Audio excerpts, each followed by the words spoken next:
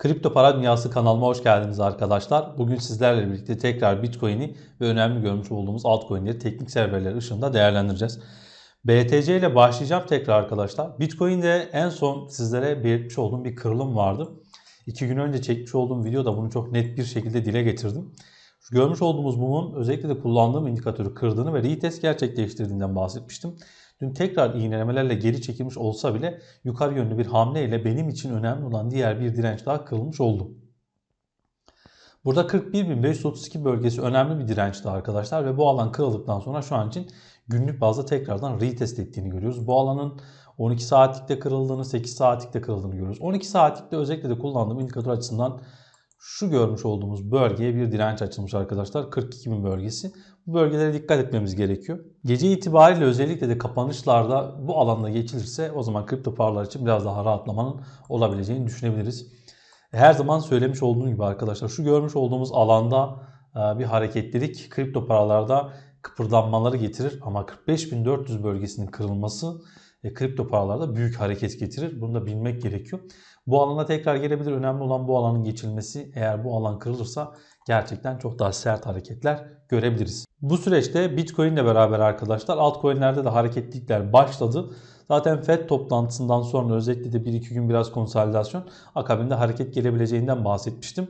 Bu da gerçekleşmiş oldu. Burada önemli olan doğru yerde doğru coin'i seçebilmekti. Bu bizim için en önemli olan kriter arkadaşlar. Bunu tekrardan sizlere belirtmek istiyorum. Bitcoin takip edilecekse bu saatten sonra 40.000 altı kapanışlar stop olmak kaydıyla Bitcoin'i takip edebilirsiniz. Önemli olan 45.500 bölgesi, yani şu bölgelerin geçilmesi arkadaşlar. Bu alanda geçirirse hem Bitcoin'de hem altcoin'lerde gerçekten büyük bir rahatlama yaşanabilir.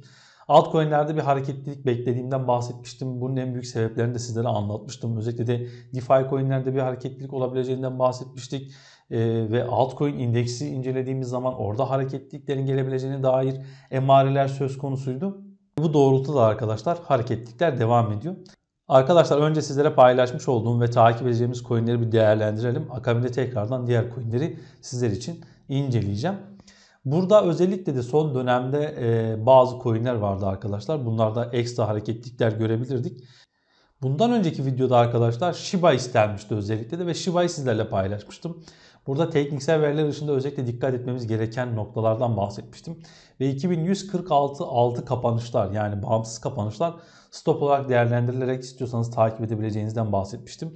Ve akabinde bu bölgelerden sonra Shib açısından gelen hareketliliğe baktığımız zaman arkadaşlar %17, bu gerçekten güzel bir hareketlilik. Ve kademeli bir şekilde diğer dirençlere doğru ilerleyebilme şansına sahip. Şu görmüş olduğumuz bölgeye de baktığımız zaman arkadaşlar şu bölgeyle bu bölgeleri birleştirdiğimiz zaman düşen trendin kırılmaya çalışıldığını görüyoruz. Düşen trendin kırılabilmesi için de arkadaşlar sıfırları saymıyorum. 25-27 bölgesinin üzerinde bağımsız kapanışlar görmemiz gerekiyor en az 4 saat. Günlükte geçilmesinin çok da önemli olduğunu düşünüyorum. Akabinde 2784 bölgesi var arkadaşlar. Bu bölgenin geçilmesinin çok daha önemli olduğunu tekrar sizlere belirtmek istedim. Jasmy'ye geçelim. Özellikle en son Jasmy'den sizlere bahsederken arkadaşlar bu kırmızı bölgeleri geçmeye çalışıyordu. Özellikle de katıl butonundan bana destek veren arkadaşlarla şu görmüş olduğumuz kırılımdan sonra takip etmiştik. Stop kullanmayacağımdan bahsetmiştim. Bir miktar alıp bekleyeceğimden bahsetmiştim. Ve akabinde gelişen hareketlilik %165. Bu mükemmel ötesi bir hareketliliktir arkadaşlar. Bakın Telegram'da en son Jasmy'de %100'e bile ulaştığımızdan bahsetmiştim. Ve bunun gibi birçok coin'i hala takip etmeye devam ediyoruz. Bu gerçekten önemli. Jasmy'de özellikle 0.468 direnç bölgemiz mükemmel çalıştı. Ve bu bölgelerden saat gelmeye başladı. Zaten kar realizasyonları yapmaya başlamıştık. Tekrar bu alan geçirirse Jasmy'yi sizler de istiyorsanız takip edebilirsiniz. Sizlere söylemiş olduğum bölgeden sonra bile eğer bir takip yapılmışsa bile arkadaşlar şu görmüş olduğumuz alanlardan sonra bile %100'lere varan bir hareketlilik gelmiş durumda. Bunlar gerçekten bu dönemde mükemmel hareketlilikler. Bunu tekrardan sizlere belirtmek istedim.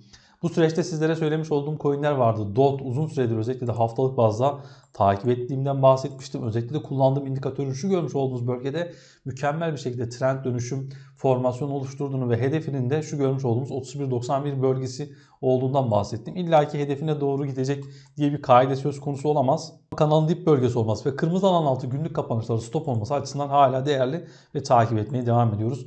OMG hareketine başladı. OMG'de de Kırmızı alan altı kapanışlar stoptu özellikle de ve hala bu bölgeler altında kapanış gelmediği için düşen trendi de kırmaya çalışıyor. Özellikle de günlük bazda 4 saatlikte bu trend kırıldı, 8 saatlikte kırıldı, 12 saatlikte trendler kırıldı.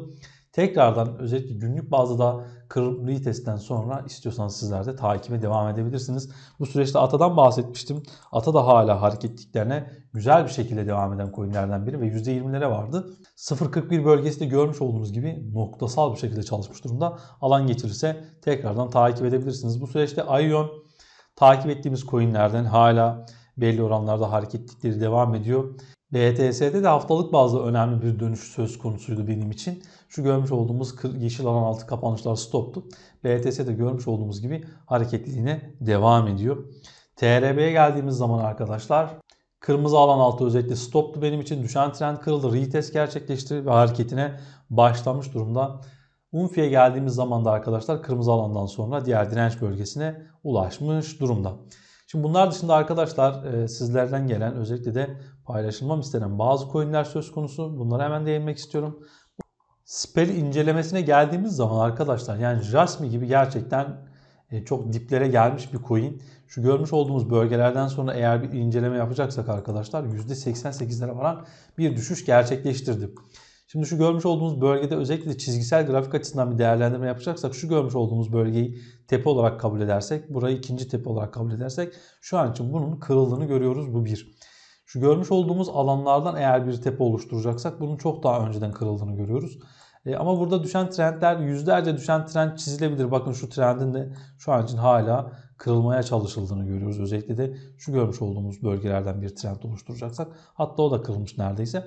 Yani düşen trendler açısından bir kırılım söz konusu diyebiliriz. Ama burada benim için önemli olan detaylardan birisine gelelim. Şu görmüş olduğumuz alan. Yani benim için en önemli bölgelerden birisi. Hemen bunun rengini kırmızı yapalım arkadaşlar. Şu görmüş olduğumuz bölge daha önce düşüşler için uyardığım bir bölgeydi. Kırıldıktan sonra sert geri çekildi. Bunu yeşil yapalım isterseniz.